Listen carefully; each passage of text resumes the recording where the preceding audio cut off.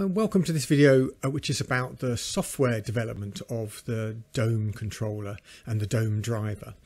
I think I'll have to make more than one software video, and in this video I'm going to sort of cover the introduction and the concepts, and probably get as far as showing you a working demonstration Dome driver that you can get hold of the code from me, and you can actually build for yourself. But what I want to do at this point is I just want to introduce a few concepts and give you some links, and there will be some links that I refer to. I'll put them in the description below the video. But the whole thing about the Dome driver is that it is an ASCOM Dome driver. Now, ASCOM is a standard. It's astronomy common object model, and the man behind ASCOM is an amazing guy called Bob Denny, who is a bit of a legend really in the industry, and he is the inventor of astronomy common object model. And it's been around now, I think, since about 1999.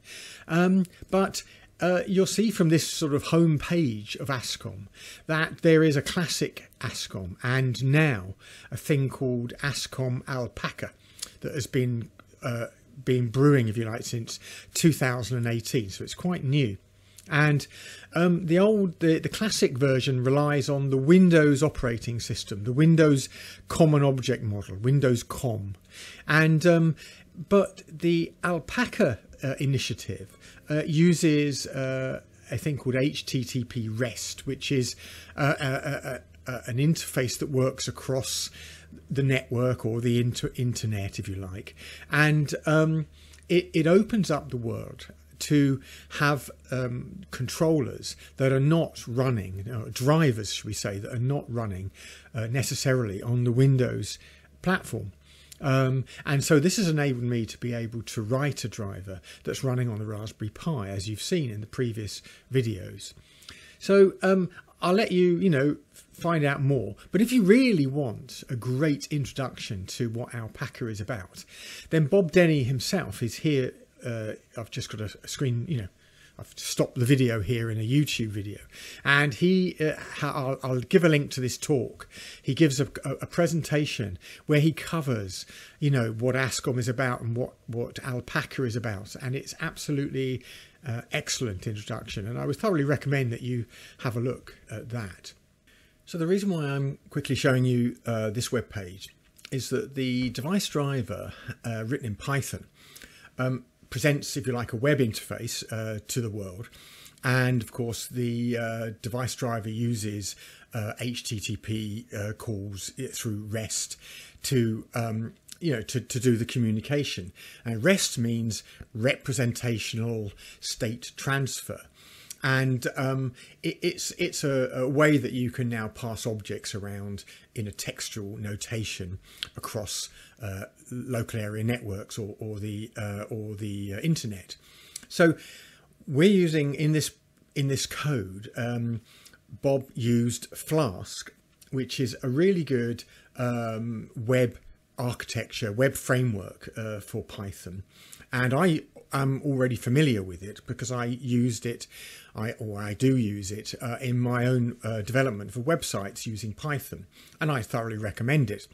And built on top is Flask REST-X, which is an extension for Flask, and that's what really allows us to use this framework, the whole thing, to to work with this whole Alpaca system.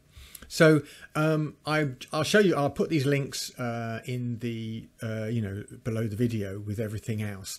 But you don't have to, if you're going to take my code and you want to adapt it to your own implementation, because it's already working and written for the Dome as a kind of a sort of simulator.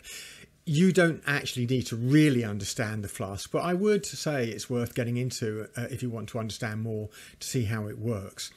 There's also, if you really want to understand Flask, there is an amazing Python teacher on YouTube called Corey Schaefer. He is absolutely amazing. He's just easily the best Python educator, and I've never seen better programming videos in all the years I've been programming. And he has a whole series of Flask, and it's superbly done. And you know, I'd maybe if I remember, I'll put a link to that as well. But Corey Schaefer is incredible.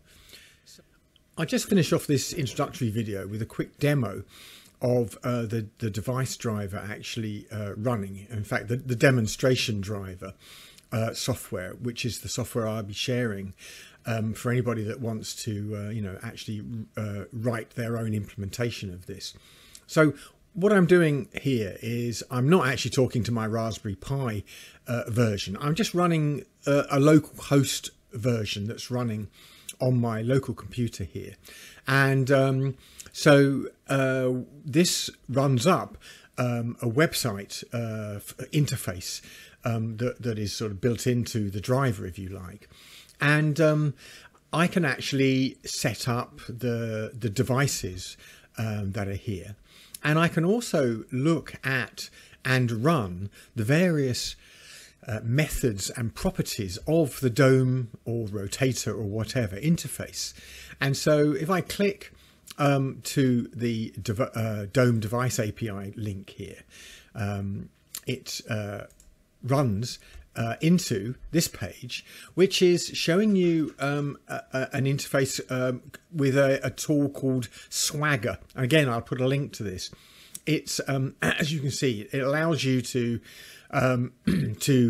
visualize or interact with APIs resources without having to implement logic in place. So it allows you effectively to run the methods and properties of the interface. So as you can see, here's all the things that you can do and read and write to for the dome, as I've mentioned before. So I can actually, for example, exercise this. So I've just run this freshly, so the device is not connected. So if I want to read the connected state, I would just read this, I would get the connected state, and you can just try out the property. Okay, and then I just execute it, and it's returned down here the value false because the device is not yet connected. So if I was to actually then run the connected property and say connect, so I'll try out this put method and I'll set the connected value to true and then execute it, it's run. And if I now go back and reread the get for the connected, so you see it's false at the moment, I'll re-execute it and it's now true. Okay, so I can do things like read read the at home property, or do anything. I can do anything I like. I can send it off to an azimuth. Now, what's running here is just a demo. It's not actually, the implementation logic for my Raspberry Pi, for my motors and my mirror detection system. All that is in the actual Raspberry Pi version, but that is just I just reconnect to it through a different IP address, and I'll be explaining all about that. So, this is where I'll finish this particular video, just an interface, an introduction, I beg your pardon. So I hope that's whet your appetite for what's to come, and I'll go into more detail in the next video.